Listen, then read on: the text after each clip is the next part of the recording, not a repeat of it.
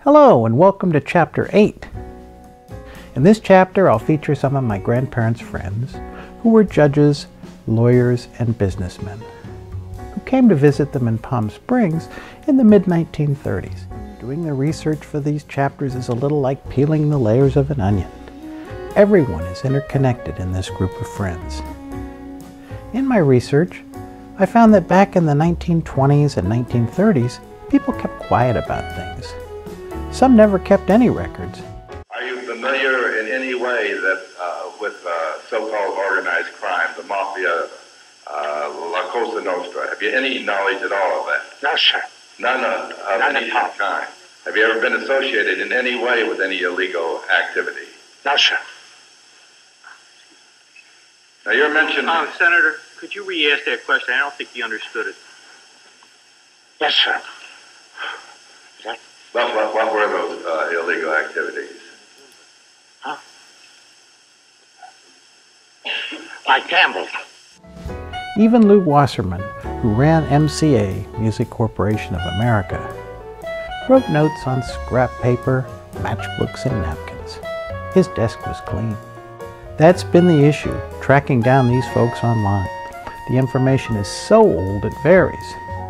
One thing I noticed was that connected people tend to give the wrong names when being questioned by law enforcement or interviewed by the press, like my step-grandfather, Al Epstein.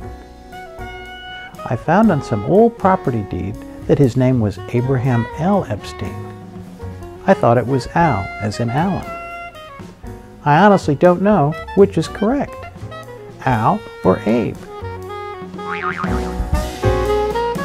I wonder what that generation would think of today with all the social media and smartphones. I can only guess. Let's get started with Abe Marovitz.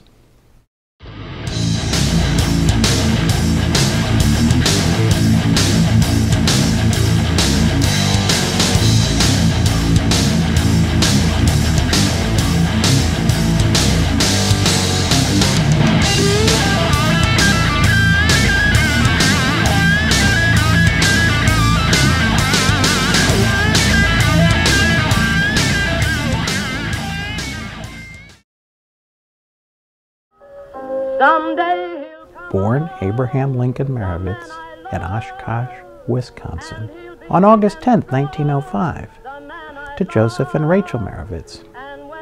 His father was a tailor, and his mother ran a small candy store. They had 5 children. His mother was a very religious woman about her Jewish faith. Abe grew up in the Maxwell Street neighborhood of Chicago, which was home to tens of thousands of impoverished Jewish immigrants. As a teenager, Marovitz was a good boxer. Good enough, in fact, to earn some extra money by making the rounds at stag nights and men's smokers, then staples of neighborhood social life. Abe and his buddies would predetermine who would win the fights, and agreeing that no one would get hurt. One of his fights had a referee who caught on to the scam and switched opponents. Marovitz was knocked down 6 times in the first round.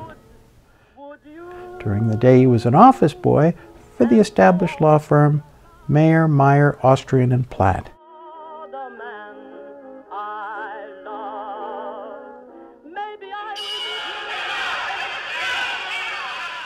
Alfred Austrian, a partner of the firm, took an interest in Marovitz and paid for his tuition at the Kent College of Law in Chicago.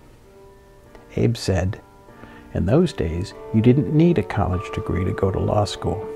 That's how I wound up the only sitting federal judge who never went to college." Graduating at 19 in 1924, he had to wait 2 years to be eligible to take the bar exam. His boss and mentor, Austrian, pulled strings and got Abe a job as an assistant state's attorney in 1927.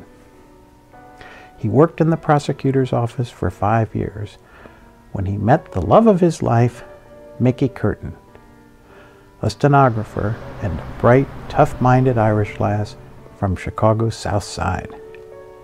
From that time, the two shared their lives together but never married. In those days, you weren't supposed to date outside your faith. I tried going out with other girls, but found myself thinking only of her. A change in political administrations forced Marovitz out of the state's attorney's office, and he went into private practice with his two brothers, Harold and Sidney. Sidney's son is former state senator William Marovitz, who was married to Playboy Enterprise CEO Christy Hefner in 1995. They divorced in 2013. Some of their clients were gangsters who ran the city's nightclubs, which was how Abe met his celebrity clients like Joey Lewis, featured in Chapter 3 of this series. In the 1930s, Abe's talents came to the attention of the West Side 24th Ward boss, Colonel Jacob Arvey, who was looking for bright, young Jewish lawyers to move along politically. Arvey was another family friend who's not in the films taken in 1936, but attended my grandmother's other brunches.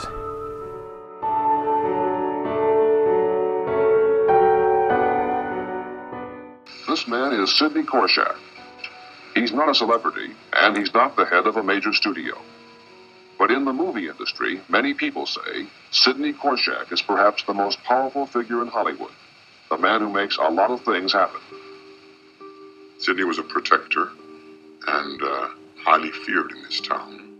He was becoming a kingmaker because of the enormous democratic pluralities he could turn out in the largely Jewish 24th Ward. In 1938, Arvey got Marovitz elected to the Illinois State Senate, just as he would help him win a state judge's seat in 1950. Abe was the first Jewish state senator in Illinois. In 1943, Abe enlisted in the Marine Corps, my alma mater. He was 38 years old. Because of his age, the Marine Corps assigned him to non-combat duties. His friend, Mike Fritzl, featured in Chapter 7 of this series, used to mail Abe packages with canned soup filled with scotch. Marovitz wanted to see combat, so he asked Adlai Stevenson, who was then a special assistant to the Secretary of the Navy, and who arranged for Abe and his CO, who also wanted to see combat, to get reassigned. His CO had resented Abe for using his big-shot friends to help with this reassignment. That's why Abe asked to bring his CO along. Stevenson told Abe, "Your mother's never gonna forgive me for this." In those years, Mickey Kurt had become gravely ill. On July 16, 1963, President John F. Kennedy nominated Marovitz to a seat on the United States District Court for the Northern District of Illinois, vacated by Judge Julius H. Minor. The United States Senate confirmed Marovitz on September 25, 1963, and he received commission on October 2, 1963. Judge Marovitz administered the mayoral oath to the late Richard J. Daley 6 times, and to Daley's son Richard M. Daley 3 times. Abe Marovitz died on March 17, 2001, of kidney failure at his home in Chicago's North Side.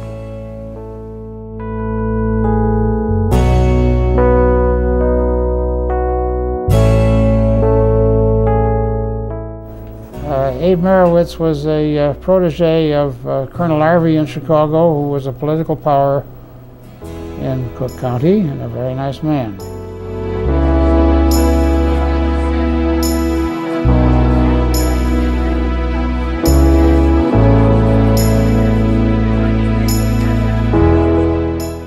Abe Marovitz from Chicago, kissing Lillian. He was an attorney and a state senator.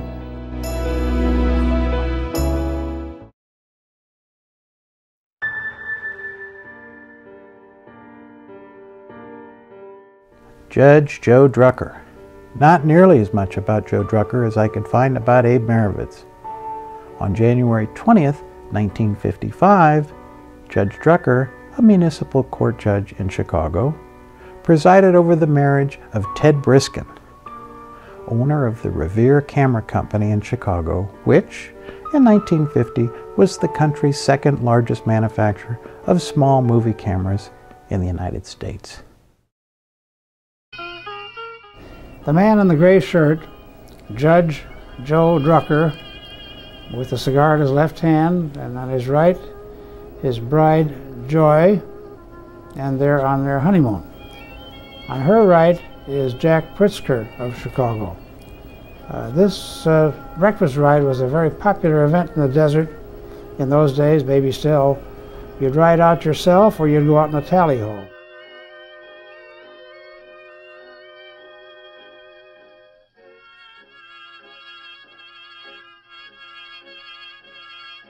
They all had fun doing this endless parade through the tally-ho. This could have gone on for an hour, I guess. It's all right if somebody doesn't bump their head.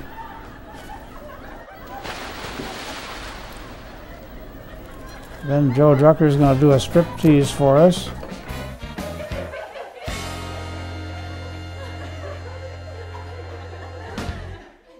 I wonder if these were the cameras used to make these home movies. Briskin was the ex-husband of actress Betty Hutton and was getting married to actress Joan Dixon, who made 16mm films from 1950 to 1958.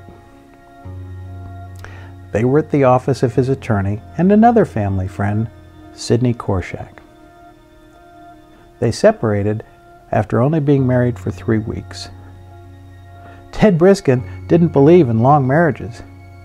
In 1959, Judge Drucker presided over another wedding, this time at Sidney Korshak's apartment, to the shoe magnate Harry Carl, to Joan Perry Cohen, an actress and the widow of Columbia Pictures mogul Harry Cohen.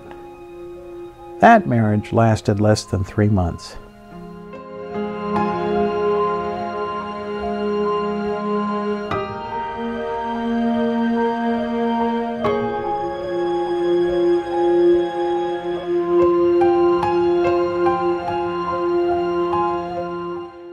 Abe, or A.N. as he liked to be called, Pritzker, and his brother Jack, both were attorneys who worked at their father's firm, Pritzker and Pritzker.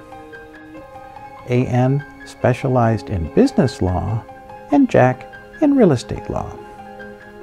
They left their father's firm in the 1930s to branch out on their own. Author Gus Russo writes in his book Supermob that Abe Pritzker's partner, Stanford Clinton, represented Capone gang member Joe Fusco, as well as the mob-controlled Teamsters Pension Fund. Years later, when Fusco moved to Palm Springs, he had been hosting several mob bosses like Tony Arcado, Jake the Barber Factor, Jake Gusick, Frank Costello, as well as lawyers Abe Pritzker and Sidney Korshak. The mob employed many people in various professions in those days.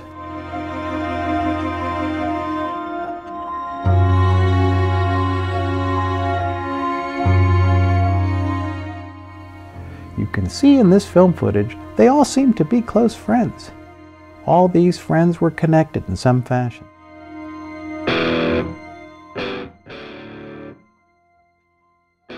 This is Abe Pritzker, older brother of Jack, also known as A.N.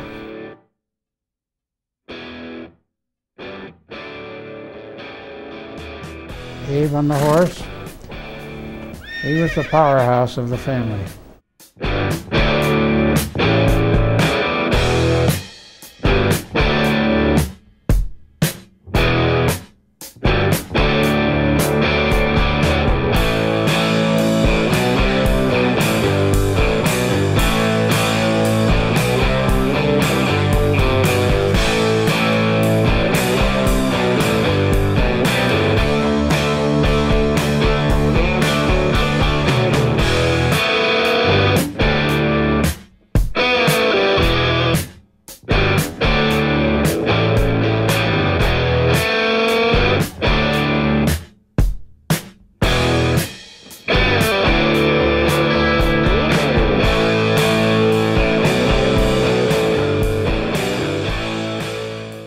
a nice tight group.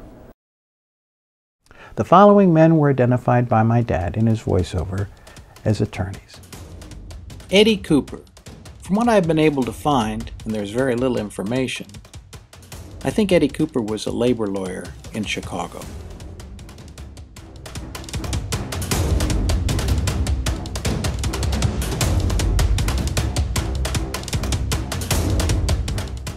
Milton Smith, who was the uncle of composer Burton Lane.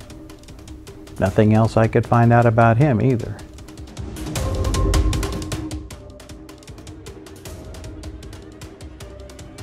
The tall man with Milton Smith is Skinny Perlman, who was married to the daughter of Lou Rose of the Chicago Tribune, Lou's daughter Jean.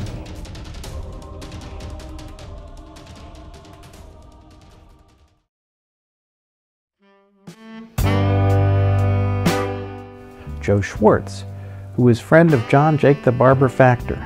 That's about all I could find out about Joe Schwartz. We'll hear more about Jake Factor in Chapter 9.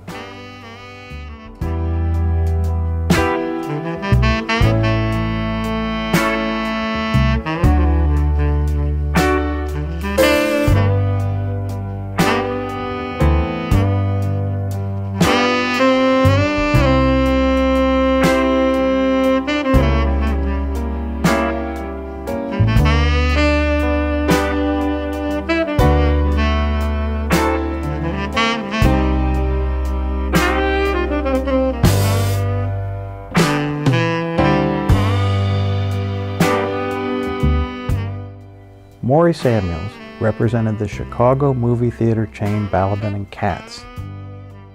And with the impaired arm, Maury Samuels, who represented Balaban and Katz movie theater in Chicago.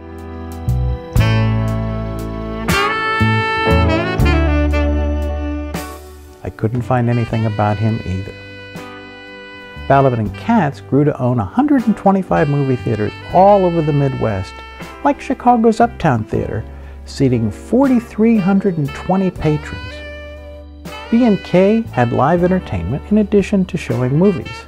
Of course, that live talent was represented by MCA, Music Corporation of America.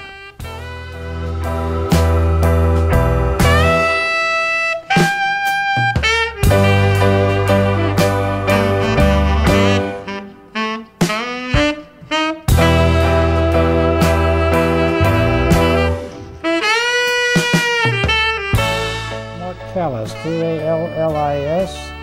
He's a Chicago friend, had a big printing business there, did a lot of City Hall printing. This is the man who had bagels delivered to Palm Springs every day by bus. Then he would ride around on horseback, dropping off a bag with all of his friends and having a cup of coffee and visiting.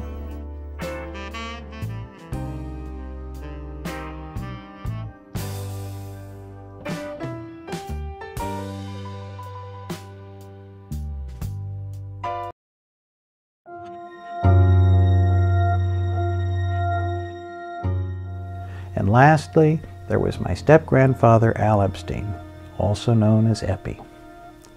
All I know about his professional career is what my dad told me.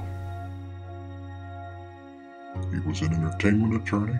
His offices were down the hall from the Pritzker's offices. As I mentioned in earlier chapters of this web series, Eppie was the only grandfather I ever knew. Linking all the facts, I came to the conclusion that Eppie worked for MCA, Music Corporation of America. If I draw more conclusions, I come to the connection between all these people and the mob. In Chapter 9, I'm going to tell the story of the 1933 kidnappings.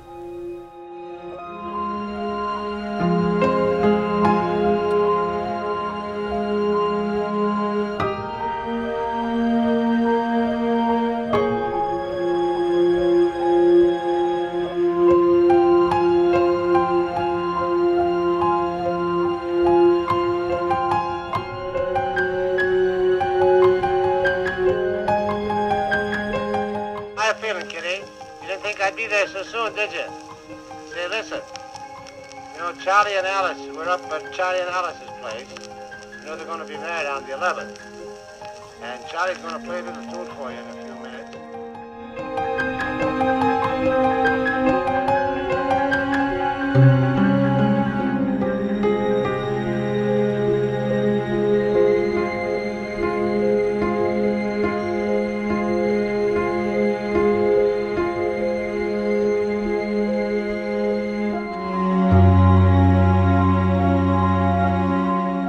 It was a nice tight group.